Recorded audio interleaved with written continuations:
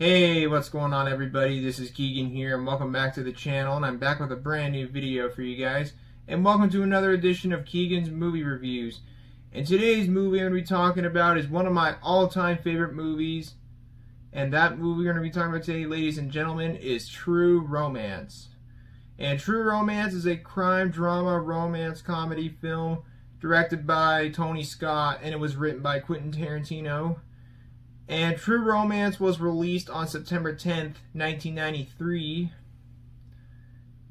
And it really feels like that Quentin Tarantino directed the movie, although he didn't actually direct it. However, he wrote it because of the dialogue, and he wrote the storyline for it. But this movie was actually directed by Tony Scott, the late brother of Ridley Scott. So, I don't really have too much else to say, so let's dive into the movie itself, and then I'll give my thoughts on it. So, the storyline for True Romance, it follows a comic book store clerk named Clarence, who is played by Christian Slater, and Clarence falls in love with a prostitute named Alabama, who was played by Patricia Arquette, and before the two of them could get married, Clarence has to take out Alabama's pimp who was named Drexel and was played by Gary Oldman, surprisingly. So after Clarence kills Drexel, they run off to Los Angeles. However, while Clarence was at the place where Drexel was holed up, he demands one of the women at the place he's at, which I think it was probably like a brothel or something.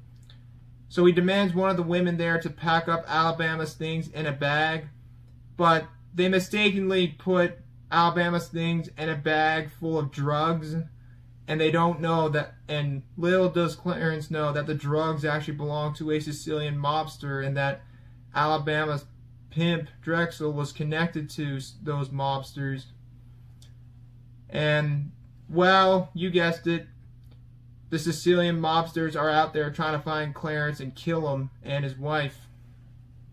And they're basically trying to get away from the mobsters. And that's pretty much the storyline of the movie.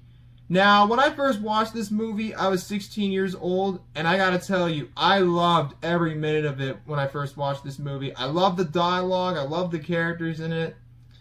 It's hilarious, and the dialogue is just badass. It's like, well, the dialogue is just as badass like you'd see in every other Quentin Tarantino movie, even though Quentin Tarantino didn't direct this movie. He wrote it, though, like I said before. I love the acting in it, and the scene where Christopher Walken's character and Dennis Hopper's character are having a conversation inside Dennis Hopper's character's trailer that goes on for like 10 minutes is probably the best scene in the whole movie. If you've seen the movie, you know exactly what scene I'm talking about. But I love this movie.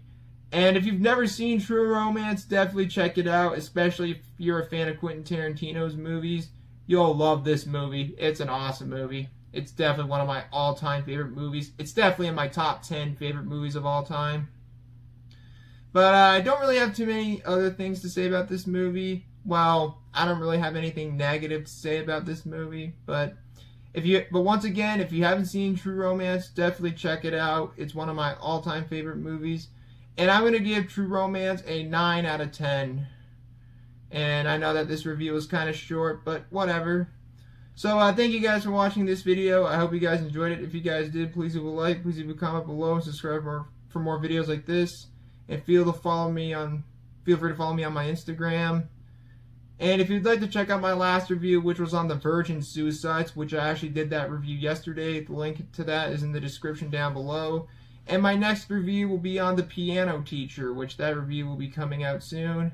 So in the meantime, thanks again for watching. I hope you guys have a great day. And until next time, this is Keagan Shepherd signing off. Thanks again for watching, and I will see you guys in the next video. Peace out.